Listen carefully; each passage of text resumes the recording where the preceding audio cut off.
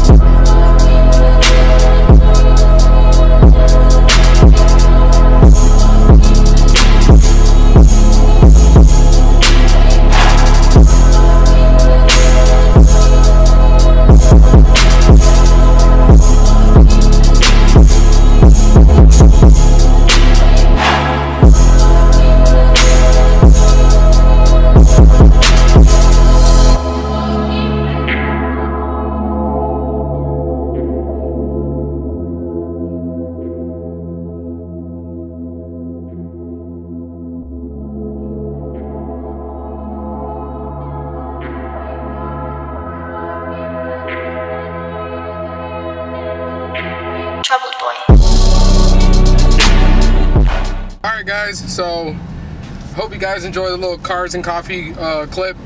So now we're heading over to my buddy's shop. He's usually open on Sundays to do like just work, but not for business, so to speak. So I'm gonna go see if he's there so I can actually get my car aligned. If not, I'm gonna have to hit up one of the other places or something, or wait until tomorrow. I wanted to get it aligned tonight because I didn't have time yesterday, but I'm also gonna be headed to a car meet tonight, possibly in Austin. So that's about, you know, like 100 miles, and I wanted to make sure that it wasn't too far off so I don't fuck up these tires that I just got.